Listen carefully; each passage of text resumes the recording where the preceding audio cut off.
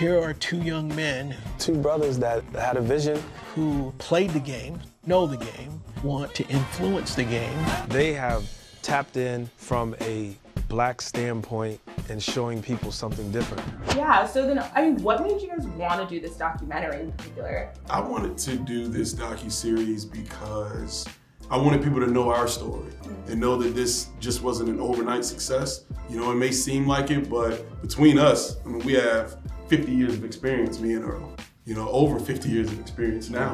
And I have that by myself. I want people to use this as a catalyst to further themselves and to further their company.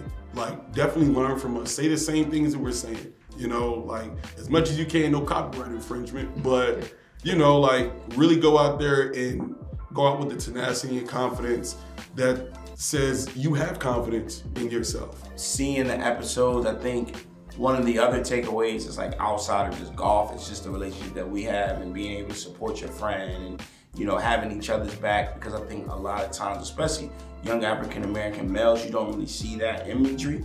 And, you know, us going to Morehouse, I think we saw it there, but then now being able to, you know, be on such a huge platform and working with Brainstorm Production and ABC News Studios, it's been incredible for just that story where it's like, wow, I'm you know, hopefully inspiring other young Black men to work together to support each other's ideas. Because again, this wasn't my idea, this wasn't my dream. I'm extremely passionate about anything in golf, and so I think that comes out, but it was more about, you know, how do I literally, you know, help a friend and push each other. And so I think that outside of just the golf part, I think it's been an amazing, you know, to see that come out in the docu-series. You're talking about being Black men, you know, golf is a sport where we're thinking white guys in polo shirts on the golf course, you know, and you guys are saying, I want to develop an aesthetic for golf. You know, you're really getting into that space, that aesthetic space. Like, how was that? Was that intimidating? And kind of, do you feel like you were really able to break in?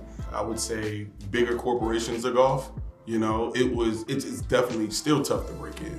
You know, golf has just had its own way for so long that some people are just stuck on that. The way that we've grown the company is just growing outside of it.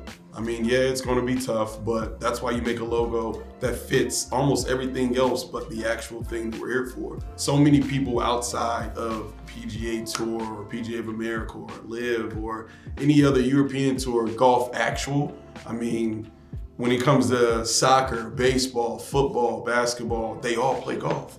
And they literally look like the logo. Breaking into actual golf hasn't really been a concern of mine. And if they do want to do work with us, I'm definitely with it. But if they don't, you know, it's all good. We're going to continue to grow Eastside to where they're eventually going to see it. One of the cool things that you're going to see is that these two, obviously it's incredibly frustrating, all right?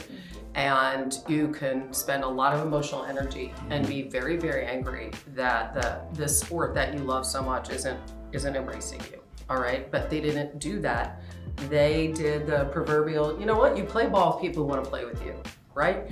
And so it's incredible. The NBA, yes, Major League Baseball, you reference football, soccer, what they all see the vision. And so these guys have really gone in that direction. They're embracing the people that embrace them, and then we will see.